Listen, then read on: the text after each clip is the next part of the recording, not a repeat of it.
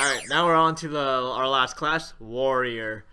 And the first card we have is Fool's Bane, which, at first glance, is absolutely amazing. 5 mana, 3/4 weapon, unlimited attacks each turn, can attack heroes. This is my favorite card of the set, and I have a little bit of a bias because Warrior is my favorite class. I have like 2,000 wins or something like that on Warrior. That's a huge bias. But yeah, it's a huge bias. Resident sleeper. This card is like, it's like right now it replaces what Deathspite left when it got rotated out of Standard. It's filling a void for Control Warrior, which is basically just like it's like a targeted brawl.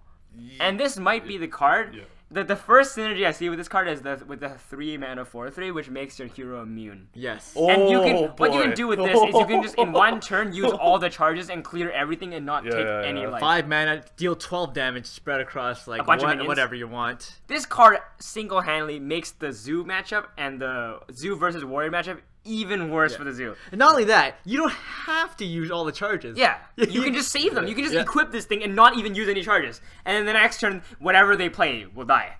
Because you can attack unlimited times.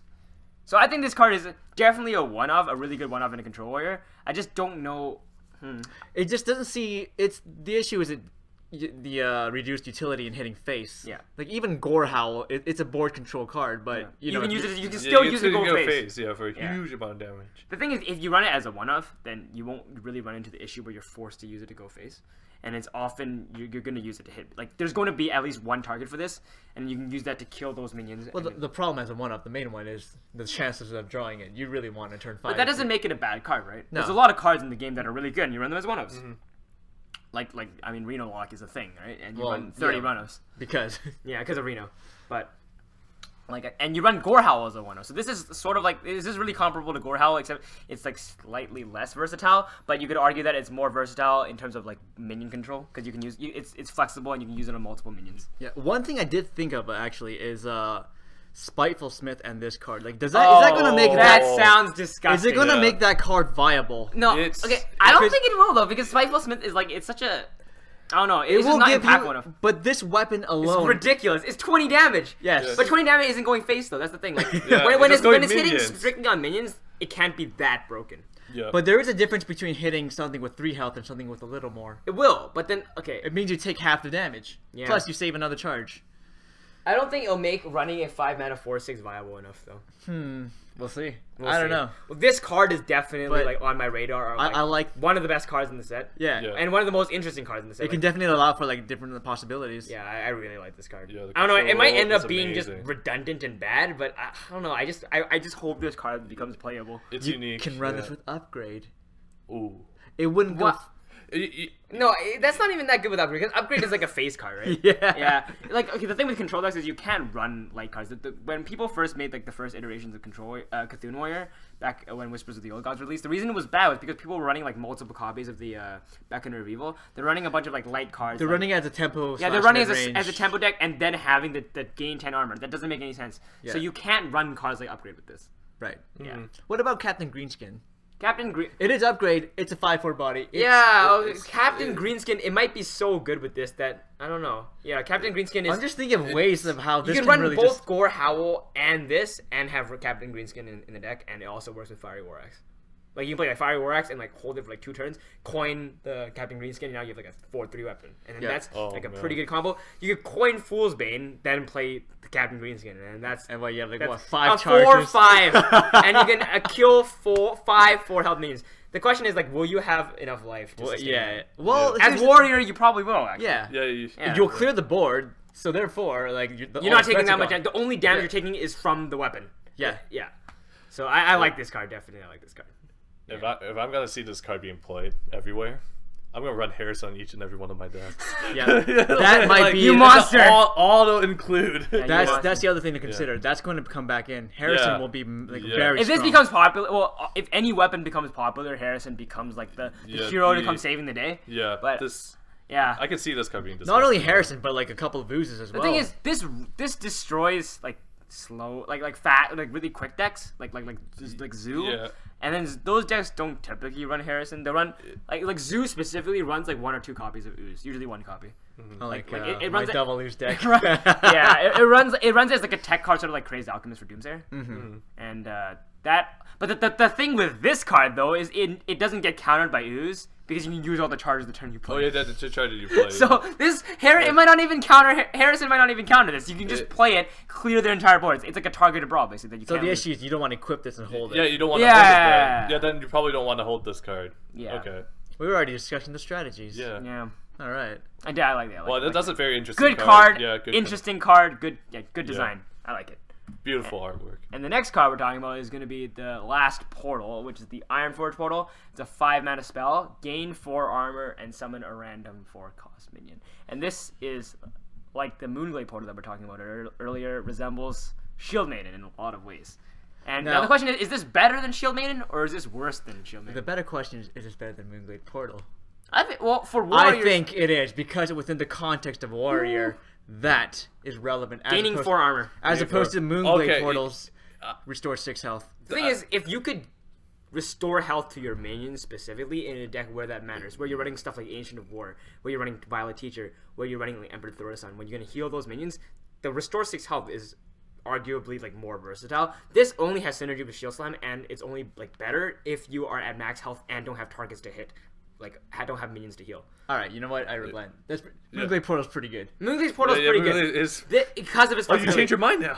Yeah, you changed your mind now. Over time, I'm just giving a thought throughout this whole and thing. it synergizes with Yogg. It's not bad. And it synergizes with the Violet Teacher. People have actually recently been playing a Yogg Warrior deck. It sort of resembles OTK Warrior, and it also has Yogg in it.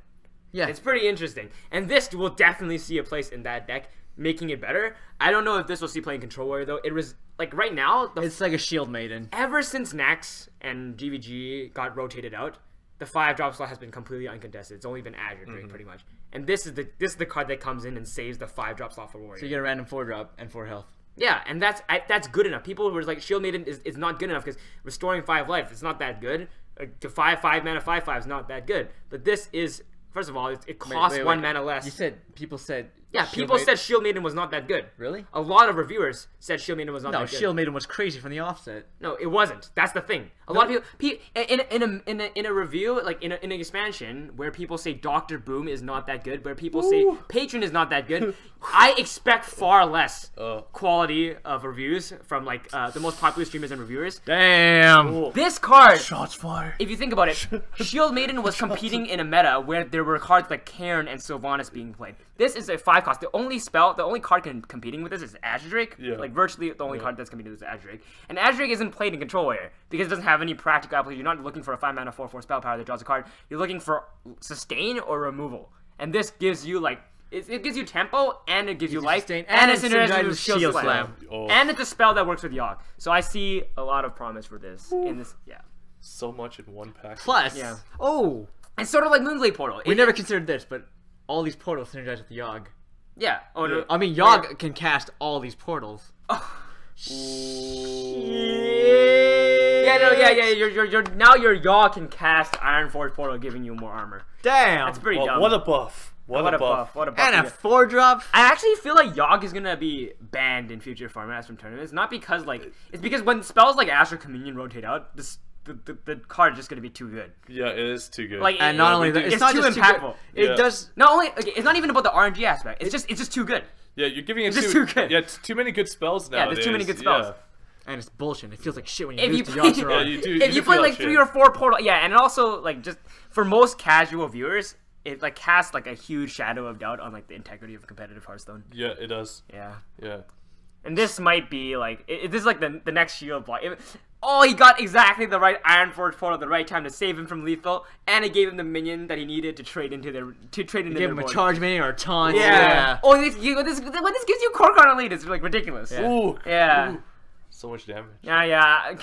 Oh. The more I think about this guy, the more I think it's better. Yeah, I don't know pretty if it's better than Moonglade Portal because, like I said, Moonglade Portal has the added versatility. They belong in different archetypes, they do, though, yeah. so Yeah. it's hard to say. They're Yeah. both good cards though, and Yeah. I really like this card, and I think it has promise, especially in Control Warrior.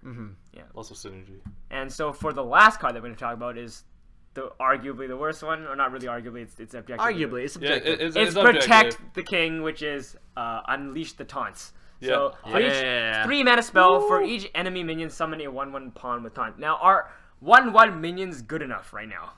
No, they're not. No, they're not. And the second comparison to make is charge better than taunt? Obviously it is. Taunt is far worse than charge and is way more costly. Really? Except that both of these spells cost 3 mana. Yeah. So why is Unleash? So why would this card ever be played if Unleash isn't even like that? Because great? of the card Bolster. Bolster. Yeah, see, then if you think about the situations where it's good, let's say you have like 4 or 5 minions, you play Protect the King Bolster. Is that even that good? And it requires you to have 2 situational cards that don't work well individually. If you build a deck to draw cards, Specifically, yeah, and all have run it like with exclusively taunts.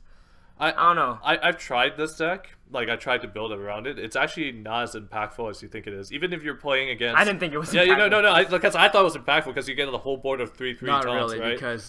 But yeah, but you're pretty much behind on board while you do that. And you really need charge to instantly remove those kind of... your opponent's board.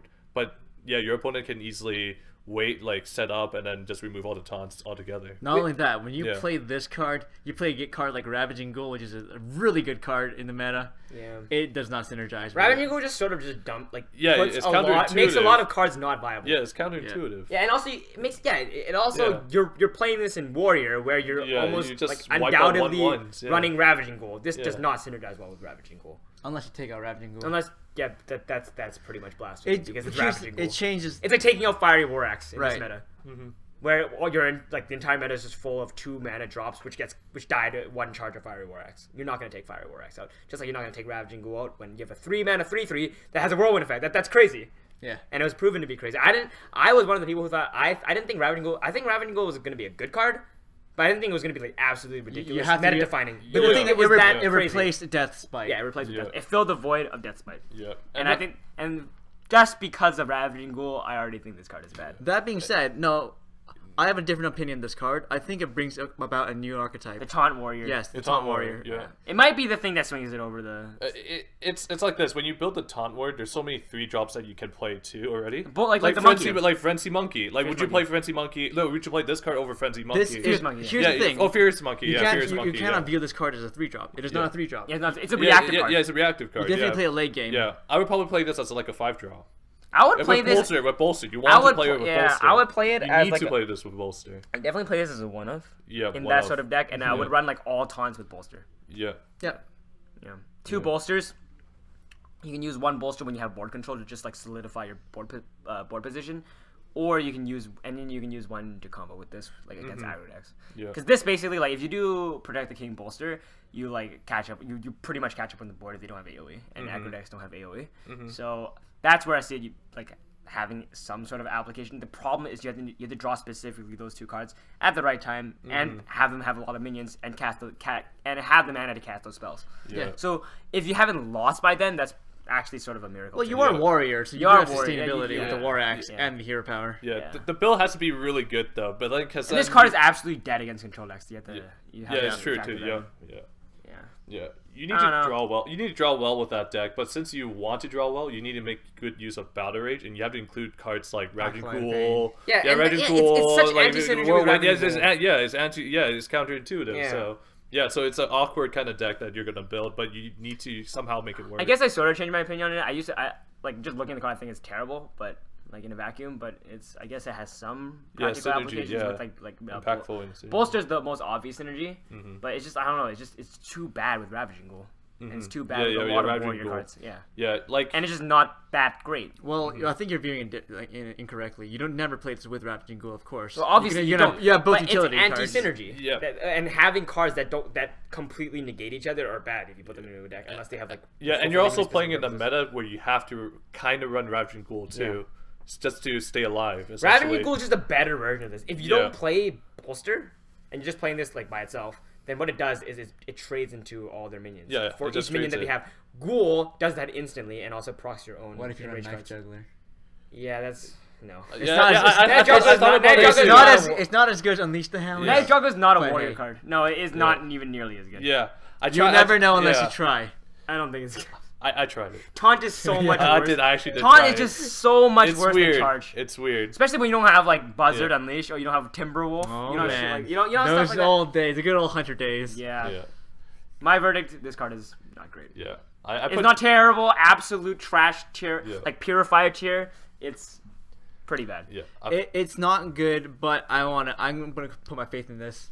All right, put your faith. I want to put my faith in it too because I want to play a bolster warrior. Yeah. Yeah. Because I don't want to play. I want to play Bolster control Warriors. warrior. Yeah. No, I like bolster warrior. Yeah. So I'm just gonna keep playing my Fool's Bane. Yeah. What a fool.